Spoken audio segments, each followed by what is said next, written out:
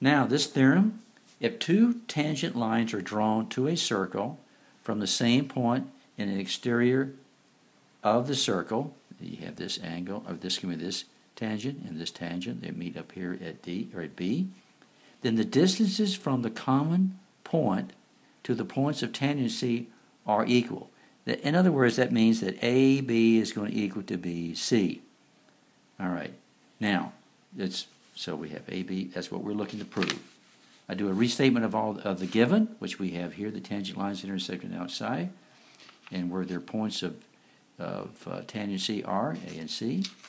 And we know that AO is going to be equal to CO because they're the same radius. Here's our center, the point of 0. So these radiuses obviously have to be the same.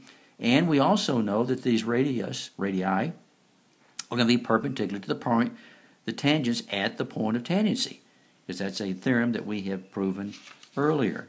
We also know that this line BO is equal to BO because of the reflective. And from that we know that triangle ABO is going to be congruent to CBO because again these were right angles, and we have here a side, okay, and then we have the hypotenuse here, which right here could either do side angle side, or excuse me,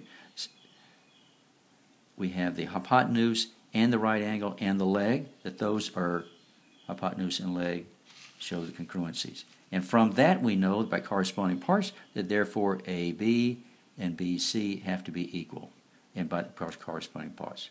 And that concludes our theorem.